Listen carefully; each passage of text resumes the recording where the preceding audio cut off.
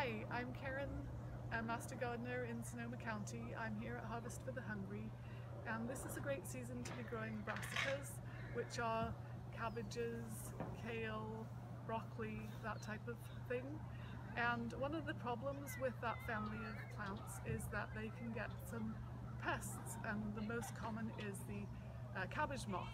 And they're the really pretty white butterfly looking things that you'll see flying around your garden, but they do like to eat the brassica leaves. So there's a couple things you can do to prevent the damage. One of them would be to cover the plants, just like you see here. This is a mesh cover, and there's happens to be Swiss chard under there. If you don't cover them, then I'll show you some of the damage that you might be seeing. And here are some leaves, and you can see how they've been eaten. So when you see damage like this, you know that you want to be doing something about it. And there's a couple choices. One would be to look very carefully at the leaves and pick off the caterpillars that you'll see by hand.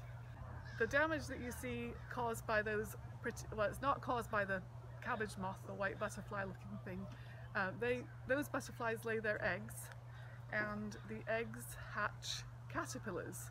The caterpillars are what do the eating, and then they spin a cocoon, which you can see here, and then another cabbage moth appears. So when you see this kind of damage, as I said, you can hand pick the caterpillars, or the other choice is to spray, and I'll show you that next. So here is a nice row of broccoli that has been sprayed with Bt thuringiensis, I think is how pronounced, and it's a soil occurring bacteria that makes caterpillars sick, and it gets sprayed onto the leaves and the caterpillars eat it and then they die.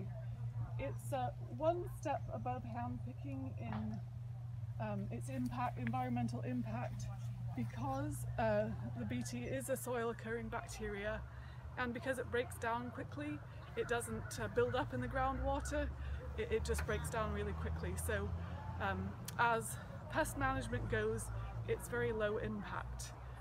So this row got sprayed twice with the Bt, and it has very little damage to the leaves, which are of course necessary for the plant to continue growing and producing its crop.